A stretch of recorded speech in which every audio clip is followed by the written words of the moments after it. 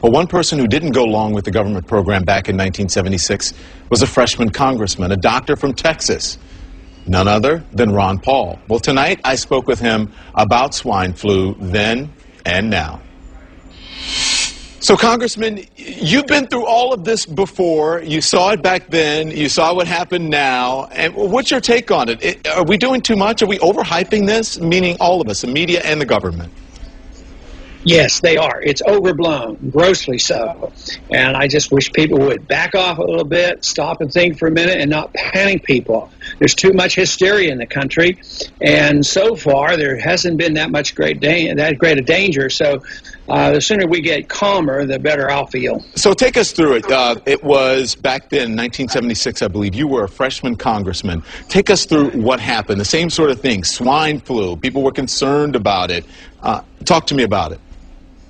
In 1976, I was sworn in a special election, and I obviously was very new to the situation. It was at that time that Ford was running against Reagan, and it was a tight race, and it was politicized, and the flu came in, and it was a big deal. We had a vote to indicate that we should inoculate everybody in the country. Medically, it made no sense to me, and politically, it sounded like a bad deal. There were two of us that voted against it. Another doctor, Dr. Larry McDonald, and I said it was bad medicine, was bad politics. And it turned out that that was pretty perceptive, because we only had one person die from the flu, and that might have been from other reasons. 25 people died from the inoculations. If you were in charge, what would you do?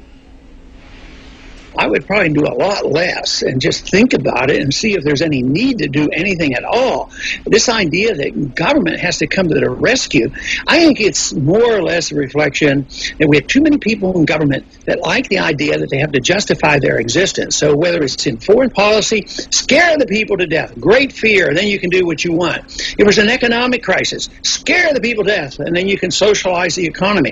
In medicine, scare the people to death, and then you'll say, oh, only the government can take care of us. So I think a lot of that is happening, and we're on the move to socialized medicine. So we're scaring the people and saying the only people that can save us will be the government. What's your response? What have people said to you since you made this video and you came out and said, hey, you know what, tamp this down a little bit. Come on, let's stand back and don't be so crazy about this. What have people said to you? Do you know what? I have to tell you the honest truth. I have not had one person say to me that, you know, that I have undermined anything about dealing with this problem. Everybody comes out, you know, that's exactly what I thought. It's about time somebody said it. It is just an attempt for governments to scare the people. I'm sure there are a lot of people out there that might disagree. Right. And I don't downplay the seriousness. As a physician, I don't say, well, there's no danger at all whatsoever, but you got to put it in perspective. Put it in perspective of HIV and AIDS and tuberculosis and all these things. It really is a total non-event. There you go. Everything old is new again, but some are saying better safe than sorry.